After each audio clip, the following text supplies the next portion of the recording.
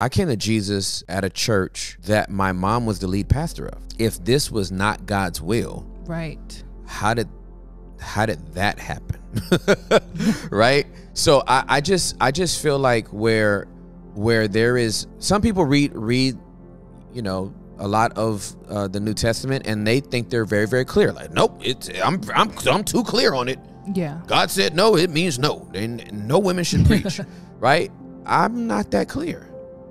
And so since I'm not that clear, I don't try to talk about it with like as much conviction as they do. Yeah. I just honestly say, you know what? I'm not really clear on it, but I can't deny when I see God's grace on a woman's life that he's using powerfully. And maybe I don't know these scriptures as well as you do, but I can tell when God's anointing is on somebody. Right. I can tell when God's using somebody for his glory and